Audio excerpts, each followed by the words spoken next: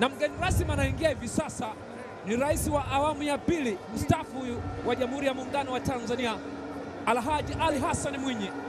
Wale ambao wanakumbukumba alikuwepo katika fainali ya kombe la CAF mwaka 1993 hapa Stella Abidjan, wakikaribishwa na Simba katika mechi kali kabisa ambayo Simba walilala magoli 2-0 wakiwa wametoka suluhu kule Abidjan, Ivory Coast. Ni mtu wa mpira kweli na anapenda kandanda. Kwa leo anaingia hapa kushuhudia Simba ambayo ina historia kubwa ndani ya Tanzania na ndio timu pekee ambayo ina mafanikio makubwa sana. Captain yule wa timu ya Gendarmerie National kutoka kule Djibouti, Mohamed Idris, akiwa amevalia jezi yake nambari 5, anamuonesha Alhaji Ali Hassan Mwinyi kwamba hawa ndio vijana wangu ambao wako hapa kutafuta ushindi ama vinginevyo.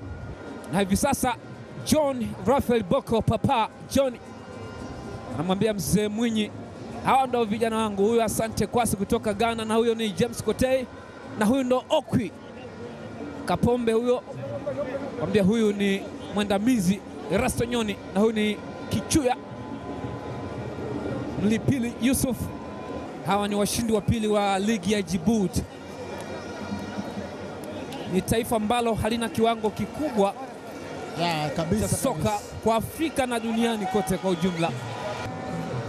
Simba kikosi hicho, Aishi Manula yupo golini kama kawaida, lakini kule mbele miamba miwili, John Boko ambaye kwenye VPL ana magoli 9 na Emmanuel Arnold Okwi mwenye magoli 13, top scorer ndani ya VPL. Naona Pierre Lechantier kocha wa Simba ameanza na mfumo ambao ameuasisi ndani ya Simba. Masudi Juma Irambo na wa 3-5-2 wameanza hivyo Simba, lakini ni kuanza tu, mambo huwa yanabadilika. Lakini kwa upande wa Gendarmerie naona kuna mchezaji anaitwa Samata Hassan, ni kama Samata lakini wenyewe wana ara mwisho, na wameanza na 4-4-2.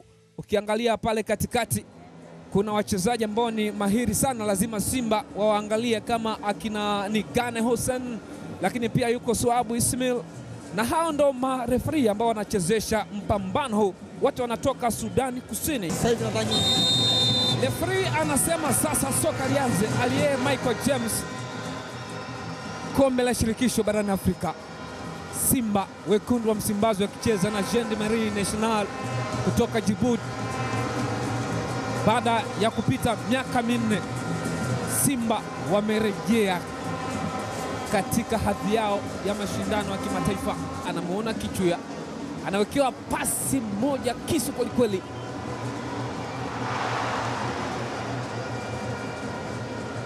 Alishindwa kukutana nayo John Boko na kupiga kichwa. Ni free kick ile anacheza Saidi Hamisi Demla. Bado anaangalia, wakati huo mambo yanakwenda sasa. Demla weka ndani kule, Demla free kick maridadi sana. Demla ndo kwanza mapema, hata jogoo hajawika. Kokoriko Saidi Hamisi Demla ananyanyua jezi nyekundu na nyeupe uwanja wa Taifa Dar es Salaam, na Demla anakwambia tulieni Jose. Warimwende wanafurahia mapema kabisa. Wametikisa. Unaangalia faulo nzuri sana Saidi Demla, golikipa akiwa hajajipanga vizuri kwa sababu kama amesogea juu. Na hiyo ndo kazi nzuri unapoanza vizuri michuano kama hii, kupata goli la mapema. Furahia maisha ndani ya Msimbazi. Boko anamtengea Kwasi, anafinya Kwasi, anaingiza ndani kule, ametoka kimakosa. Demla ya Gendarmerie zama kama hii kweli kabisa, na hiyo inatokana na pressure ile msukumo na jinsi wachezaji wa Simba wanavyowapini, wanavyowaziba wasiweze kutoka. Kwa hiyo wanapata tatizo, hata kuokoa wanakuwa katika hali ya wasiwasi. Maridadi sana ile amefanya Kichuya, deflection ile ilikuwa inasababisha on goal. Mlinzi ule Samata Hassan, yule ni Musa Yusufu, ile jezi nambari 2. Inawekwa kona, imepita. Nyoni anachop ndani kule, anaondosha ile nene. Bado Simba wanawachachafi hapa Gendarmerie. Hii ni engo nzuri sana kwa Kichuya, anamimina ndani kule, Ndemla cheza golikipa. Asante kwa sasa, ashajua kitu gani kinakwenda kweli. Bilal Ahmed ilichongwa ile,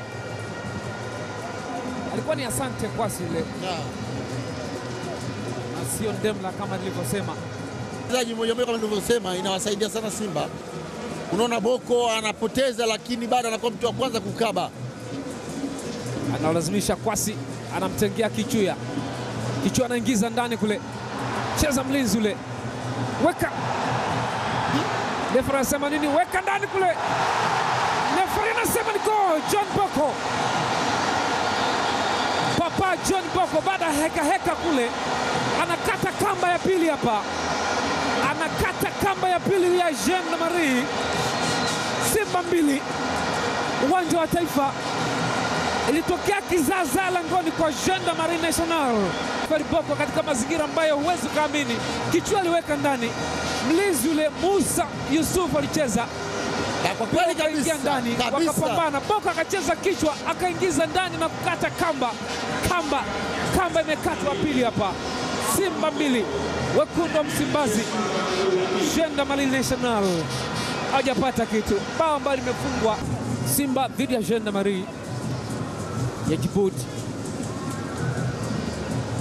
Haya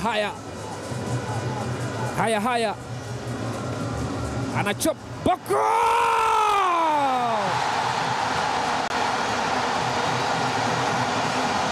ama kweli John Boko ni jua kali, kiboko ya nguo mbichi, jua kali, kiboko ya nguo mbichi, haziwezi zikakataa kukauka. Anakata kamba ya 3 hapa John Boko, bao lake la pili katika mchezo huu dhidi ya Gendarmerie National kutoka Djibouti. The captain, Papa, father, John Boko. Emmanuel Anadiokwi, cross ya upendo, na mkuta John Boko anakwenda juu, flying header, anatumbukiza ndani. Bilal Ahmed, namuona pale Alhaji Ali Hassan Mwinyi, rais mstaafu wa awamu ya pili, yuko na waziri wa habari, vijana, utamaduni na michezo, sanaa na michezo, Dr. Harrison Mwakembe, na kaimu rais wa Simba Salim Abdalla. Try again, jaribu kuingia ndani kule. Referee anasemaje? Referee anafunika penalty, wanapata penalty hapa Gendarmerie. Alikuwa anaondoka Abdurrahim Mohamed, kwenda Erasto Nyoni akamchezea foul mwalimu. Yaani kweli ni foul, na unajua ule mpira ulikuwa uko chini kidogo, kwa hiyo Erasto Nyoni alijua kabisa kwamba ule mpira anaweza kuugonga, lakini bidii binafsi mshambuliaji ambaye ameonekana kidogo kuwa mtukutu, mwenye usumbufu kiasi, umemsaidia kupata penalty ambayo kama ataipata Dinike Hussein anajipanga, 1 2 3, Nigane cheza kwa kipa Manula, wanakwenda kupongeza kwamba Shumbe heko. Aisha kaipangua, alipangua vizuri sana, na kwa sababu mpigaji alikuwa amemwangalia Aishi, akataka kupeleka juu zaidi, lakini akashindwa. Namwekea Shomari Kapombe na anaigawa kwa John Boko. Boko maridadi sana, anamwekea Okwi kwa mara nyingine tena. Sasa kutenda kosa si kosa, kurudia kosa ni kosa. Hapo kafanya kosa Okwi, amepigana kufanya alichokifanya Emmanuel Anadiokwi MC. Unaona pasi alikuwa ametangulia mbele, imerudi zaidi nyuma, na ingepewa kwa nafasi ambayo alikuwa karibu kabisa, wanaita pasi ya upendo. Anamwekea Kichuya na anaingiza ndani huku,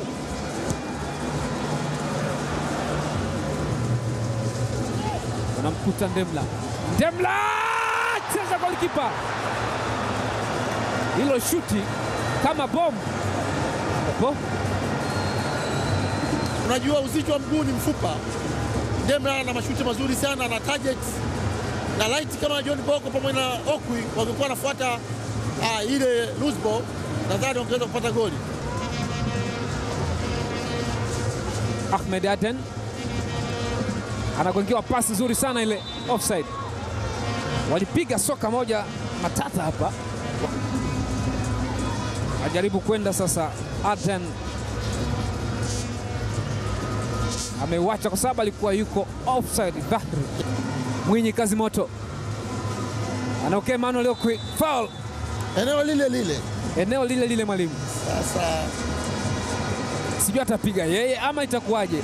Atapiga yeye, ataomba apige yeye kwa sababu ni eneo ambalo alifanya makosa. Nilisema kama mwamuzi utaangalia, hebu tumwangalie mwamuzi anapima hatua ngapi. Kama atapima hatua 10 sahihi kwa urefu wake na miguu yake, itampa nafasi Okwi kupiga faulo vizuri. Yupo pale Nyoni. Okwi!